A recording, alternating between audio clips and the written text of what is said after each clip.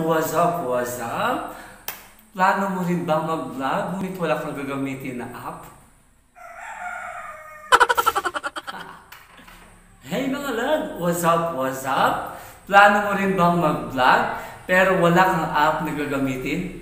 Ayos lang yan dahil ituturo ko sa iyo paano gamitin ng tama ang Kinemaster. Yes mga lhug, tama yung narinig mo.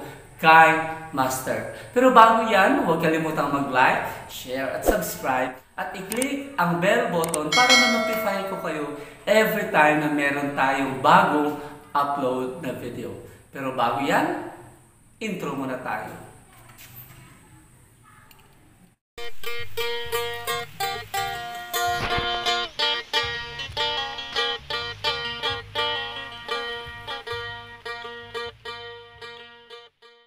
Yes mga lhug, ngayong araw tuturuan ko kayo kung paano gamitin ang Kinemaster. So stay tuned lang and without further ado, let's now begin. Alright, magsimula na tayo. Siyempre, kung wala ka pang Kinemaster na app, punta ka sa Play Store and then i-type mo dito ang word na Kinemaster. Yan, naka-type na ako. Kinemaster. So, automatically, pag online ka, mag-a-appear yan. Since ako naka-offline ako, so hindi yan mag-a-appear. Kasi meron ako na-download na Kinemaster. Ngayon, ituturo ko sa inyo kung paano pag-install ng Kinemaster. Sige, proceed na tayo sa aking wall. By the way, ang gamit ko lang is cellphone. Kasi very friendly naman itong Kinemaster. Ayan. I-click natin ang Kinemaster. Tapos pag mag-click na yun siya, automatically mag-rotate na yan siya. Kasi landscape form ang Kinemaster. And then, pagkatapos yan, may nakasulat dyan. So, i-click natin ang allow para maka-access tayo sa ating mga photos, sa ating mga videos, sa ating mga files. Kung ano yung gusto natin ilalagay sa ating Kinemaster na gagawin. And then, i-click natin ang allow. Tapos, pagkatapos niyan, may punta tayo sa hardware performance analysis. May tanong na remind me later or may nakasulat na remind me later. Run analysis now. So, i-click natin itong run analysis now. So, pag na-click natin yan, maghintay tayo ng 3 to 5 minutes. So, matuto tayong maghintay. Kaya bawal po na i-lock natin ang ating phone, bawal na i-speech or i-minimize kasi po pag ginawa natin ang ganoon, maka-close si Kinemaster. So dapat hayaan muna natin ang 3 to 5 minutes. Kasi 'di ba mga lhug, parang sakit natin minsan na hindi tayo marunong or hindi tayo makapaghintay. Kaya iyan. So pag binalikan na tayo, doon na tayo sa maling tao. Ayan, about to finish na siya. So, hintay-hintay tayo. Tiis-tiis muna tayo. So, ganito dapat yung pag-install. Dapat wala tayong skip para yung mga features ni Kinemaster ma-enjoy natin. So, then after that, after the analysis, kung kompleto na siya, i-click natin. Okay. Pag nandito na tayo sa main feature ng Kinemaster, ang pipiliin natin is itong circle na may plus sa gitna. Pipindutin natin yan. Yan. Pag napindot natin yan, of course, merong ratio na kailangan nating pagpipilian. Ang 16 by 9, 9 by 16, or 1 by 1. Ang pipiliin natin is 16 by 9 kasi gagamitin natin itong video na i-upload natin sa YouTube. So, pindutin natin yan. And then, pag napindot natin yan, punta na tayo sa media. So, may nakalagay dyan, media, layer, voice, audio, at itong parang bahay. Ang parang bahay na yan is kung mag-download tayo ng mga font, ng mga effects, doon tayo magpunta. So, pero dapat naka-online tayo. Yan. So, pipindutin natin itong media kasi dito tayo kukuha ng photo, video, at background. So, pindot. So like for example, ang gusto ko is lagyan ko ng plain background. So hindi siya photo at hindi din siya video. So dito ako pupunta sa background. Pag napindot mo itong background, pili ka lang. Marami siyang mga background na customize na. Pindutin mo ito. So, yan. So, for example, yan ang napili mo. After that, i-check mo ang may check sa bandang taas. So, huwag kalimutan pag nakapili, parang golden rule na yan siya mga lhug.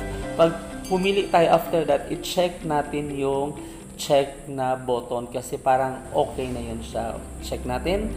And then, kung gusto natin lagyan ng photo, punta tayo sa media, pili tayo sa cellphone natin. Halimbawa, yan ang napili ko. I-check ko ang may check na button. So, hindi pa ako nakontento. Gusto ko meron video. So, media again. And then, pili ako ng mga video ko. Halimbawa, ito yung napili kong video. And then, click the check. So, ayan siya. Sige. At ito yung play button. I-play natin. Ayan. So, na-play na siya. So, yan. Mamaya, lagyan natin yan ng text. Kung ano-ano pa. So, dito, halimbawa, tanggalin ko ang sounds. Ang gagawin natin is, i-click natin itong video na ito. And then, dito banda sa may audio, i-click natin yan. I-drag natin pababa. I-mute natin. Then, i-click natin ang check. So, wala na yan siyang music. O, di ba magic? So, since wala ng music, for example, pwede na tayong maglagay ng audio kung ano yung gusto natin. So, punta tayo dito sa audio. And then, dito may mga folder dyan. So, depende na yan sa cellphone ninyo. May mga album. So, ako ang pipiliin ko folder. So, dito sa folder, so, kasi may mga na-download akong mga background music. So, careful sa paglagay ng background kasi baka makapiright tayo ni YouTube. So, ito, pipili ako sa may music. And then, marami akong mga na-download dito na mga kanta. Kasi one of my content sa YouTube channel ko is mga OPM na mga kanta. So, pero dito, yung mga nakalagay dyan, halo-halo na may OPM at may mga foreign song. So, pipili ako ng background music. So, halimbawa ito yung napili ko. Background music for educational videos. Pag napili mo yan siya, mag-red. So, may naka-plus button at may play button. Ang play button is parang inaalaw ka, parang binibigyan ka ng pagkakataon na ma-play ang music para sure ka talaga na yan yung music na magiging background mo. So, para sure, i-play natin. Okay, pag na-sure tayo, pag yun na talaga, pindutin na natin itong may plus button. So, pag pindut yan, automatically, nandiyan na yan sa baba. I-check natin ang may check sa taas. So, play natin para sure na yun talaga yung napindot natin. Okay, sure na. So, kasi, parang napakalakas ng boses natin or parang napakalakas ng music, should I say, habang nagsasalita tayo, pwede natin yan siya i-minimize. I-drag natin pababa, depende sa'yo kung ilang porsyento ang gusto mo. So, try ko 34%, and i-click natin yung may check sa taas again. I-review natin. Ayan, hindi na siya masyado malakas. So, like for example, lagyan natin ito ng text. So, saan ba tayo magpunta? So, punta tayo dito sa layer. Sa layer, may media, may effect, may overlay, may text, at may handwriting. So, ako, since magta-type ako, pindutin natin itong text. So, like for example, God bless us. God bless us. Okay, i-click natin ang okay. Then, automatically, nakasulat na ang God bless us. So, i-drag natin yan para visible, para mabasa. Like for example, lagyan natin na yan ng design, ng font design. Punta lang tayo dito sa may dalawang A, isang malaking titik at isang maliit na titik. Yan. So, pag naka-download kayo dito sa may bahay, automatically, marami na yan siya dyan nakasulat sa may left side, dito banda.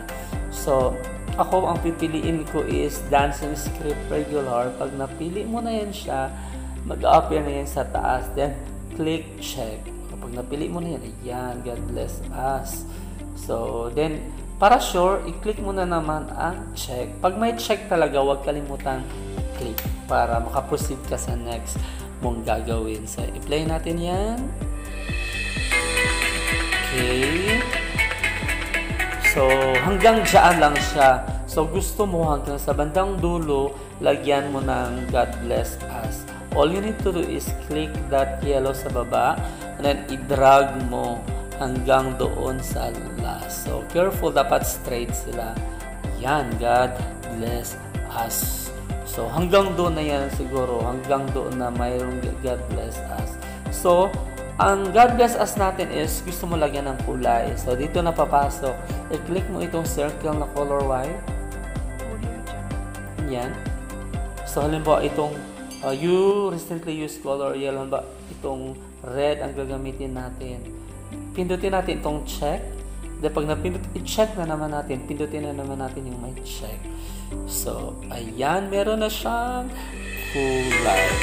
So, like for example, gusto mo na ang kulay na God bless us is merong movement. I-click mo ang God bless us, automatically in animation, overall animation, out animation, naka-appear na yan siya. Like for example, in animation, gusto mo itong slide right. Ayan.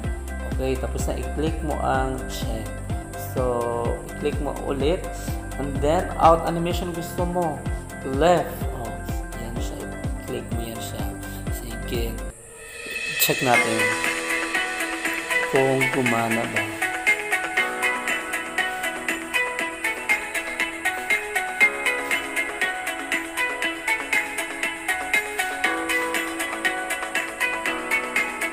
Okay, gumana. So, like for example, dito, tanggalin dito sa side or part na ito, gusto mo tanggalin ang God bless us. Gusto mo tanggalin ang God bless us. All you need to do is click and then punta ka sa may gunting and then split at playhead. Okay. Then, i-drag mo hanggang dito. Then, pindutin mo ang trim to left play ahead. Kung sa right ang gusto mo tanggalin, trim to right of playhead. So, yan lang kadali. So, check. Sige. Play natin. Para sure talaga.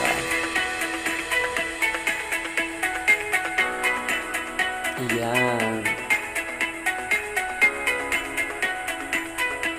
So, ganyan lang yan.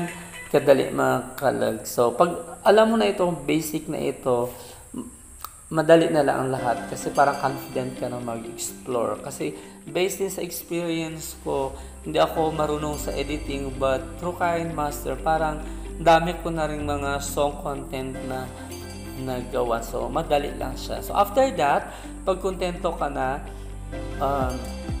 i-back button mo ito, click this, and then pindutin mo ito para ma-full screen siya kung gusto mo i-review ulit kung wala ka na talagang mali.